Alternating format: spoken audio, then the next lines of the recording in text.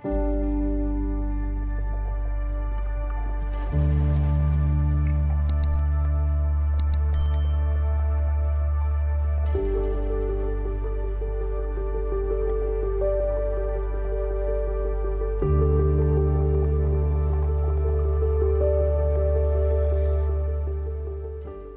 good evening boys and girls, welcome back to another video. Welcome to the channel if you see me for the first time. My name is Chris, I'm a landscape photographer from the UK, and tonight I've come down to the woods on a very grey and overcast day, so I'm not too sure about lighting conditions, but that may not be too much of a problem. Because you see, what I've decided to do tonight is I've brought my Canon 7D along, I've brought my Sigma 105mm macro lens, and a couple of LED lights, so we're going to have a play with macro photography using LED lights to illuminate the subject. It's always a good bit of fun, that, so I'm going to hang around, I'm going to wait for Dayflower to arrive, and then we head off into the woods behind me, and we're going to start taking some macro photos this evening. I'm looking forward to this one. It's been a while since I've done something like this, so let's get stuck in and go start taking some photos from Nut Wood near Raywell.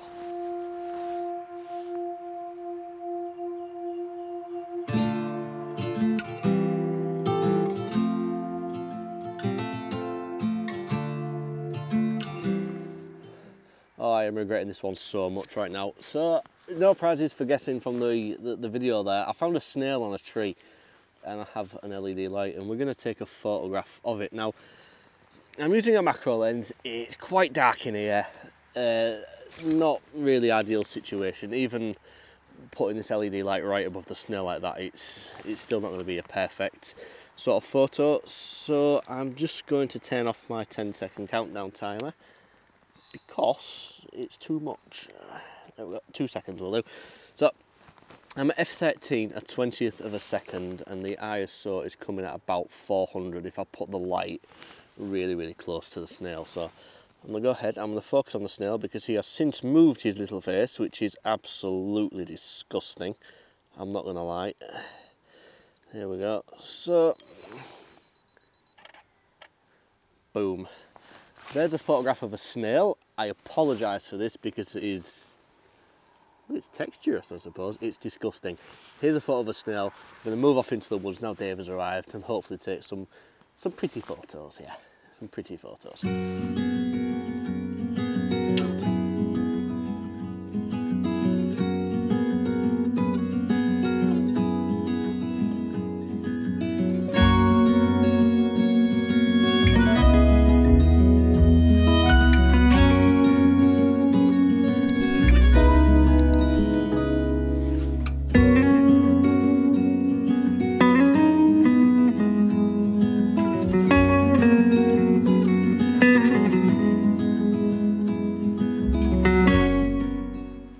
Okay, so for this second photograph, I've swapped out the 105mm lens and I've put the 16 to 35mm lens on purely because 105 was just a little bit too tight to get this close. So I've got this old fallen tree, it's got some nice moss around the trunks, it's surrounded by bluebells as well. I didn't actually know there were bluebells in these woods, so it was a nice little surprise. And if we're going to do some macro photographs in a little bit, it does give lots of options for subjects. And there's also a little bit of white wild garlic around as well, so it does smell really quite strongly in here at the minute. So I'm going to talk to you about this photograph. So I'm at 1/6 of a second, ISO 100 and f6.3, and I'm really sort of making the trunk and the roots of this tree the subject to the photograph. So I'm going to show that to you and head off a little bit further down the path and go catch up with Dave and see what he's doing this evening. So here's a photo, we're going to head that way.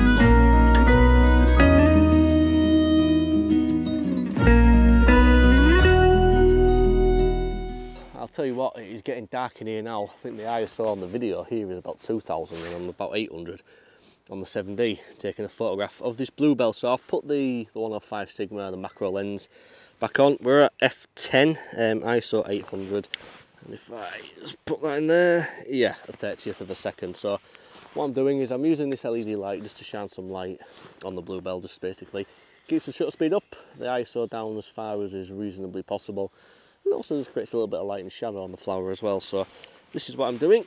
So if I can look on the back of the camera here, that looks okay to me. Just wait for the wind to die off a little bit. So yeah, f10, a 30th of a second, ISO 800 using a 2-second timer, and that seems to have got it. It's a bit weird using a camera with a fixed screen when it's this low. Can't miss out the flippy screens that's on the RP. So I'm going to show you that photograph and move off a little bit further off into the woods. Might head a little bit towards the edge of the wood where there might be a little bit more light, and it may keep some ISOs down a little bit and keep the video a bit cleaner looking. So here's the image. I'm going to head off a little bit further down the path, hopefully find one more image from tonight's video.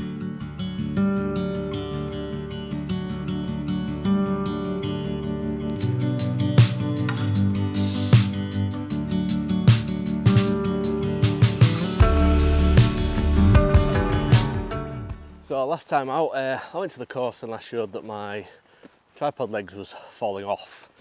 Basically, it's a screw-in tripod leg with a metal collar that sort of screws onto the leg and it holds it in by pressure. I bought some Gorilla Glue, and so far, so good. It really does seem to be holding things together quite well. So fingers crossed I've solved that problem, because, well, I went out at the weekend, I used the tripod and a second leg fell off. So I've now got 2 legs on my tripod that have been Gorilla Glued together. Hopefully it's going to at least last me till the end of the year. Oh God, just bear with me, because I've got this camera on a full-size tripod and holding it one-handed and walking and talking is getting a bit much.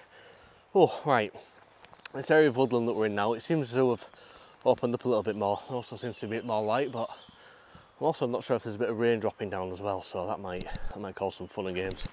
Shortly, just let me change hands again. Oh. So yeah, the woods have opened up a little bit. There's Dave somewhere off in the distance down there, taking a photograph. So much time to go catch up with Dave and see what he's doing.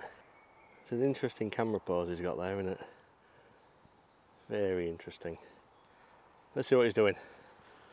What are you taking a photo of? Anything. Oh, he's doing a montage bit, he's cheating.